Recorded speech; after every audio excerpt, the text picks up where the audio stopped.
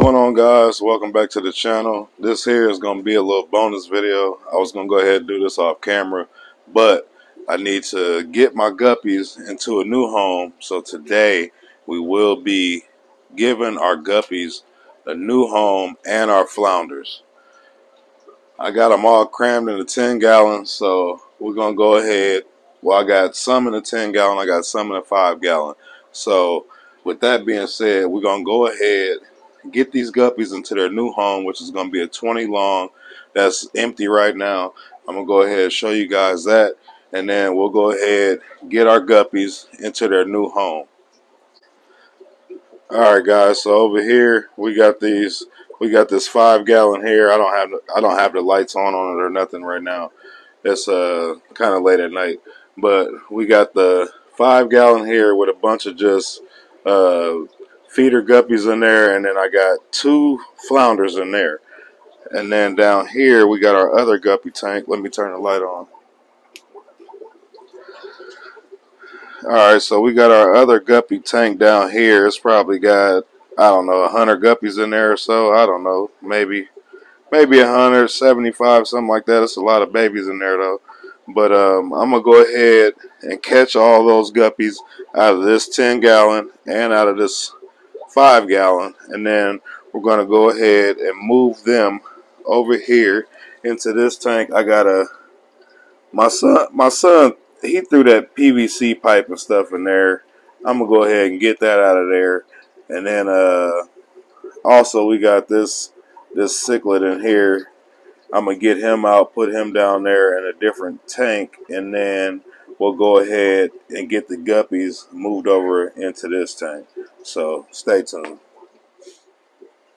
Alright guys, so in the midst of me catching these fish, I want to go ahead and show you guys the flounder.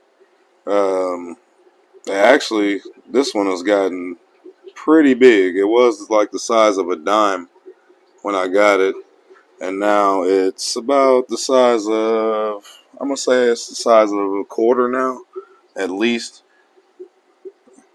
Sorry about that glare. So yeah, I just wanted to go ahead and show you guys the flounder while I was in the midst of catching the rest of the fish, which I've already caught all the fish out of that 10 gallon and I moved them over, and I caught all the guppies out of this tank and moved them over, and now I just got to get the flounders. And then there is one ghost shrimp in there. The tank is kind of dirty, all that in the hydrant, but he is sitting right there on that Christmas moss or whatever. So let me go ahead and finish catching these guys out. I just wanted to give you guys a shot of that flounder. Alright guys, so I got everybody moved in to their new home. Just a bunch of guppies. The flounders, I think the flounders have been eating some of the fry, whatever fry they can catch. That's just what flounders do.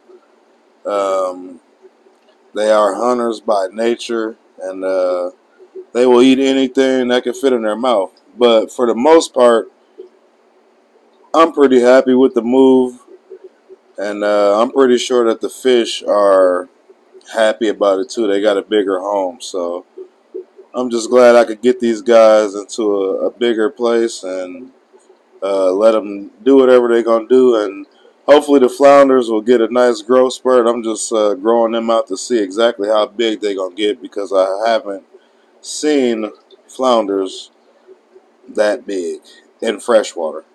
Alright guys, so here's the rack. It holds 3 10 gallons. I went ahead and moved everything off. I'm going to move that up out of here just to clear up some space.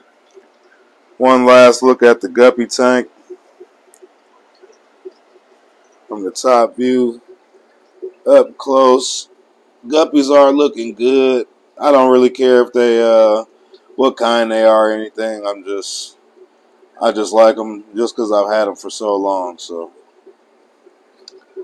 and I went ahead and put a couple plants and stuff in there that was in that 5 gallon with the flounders. Okay, so that sums it up for today.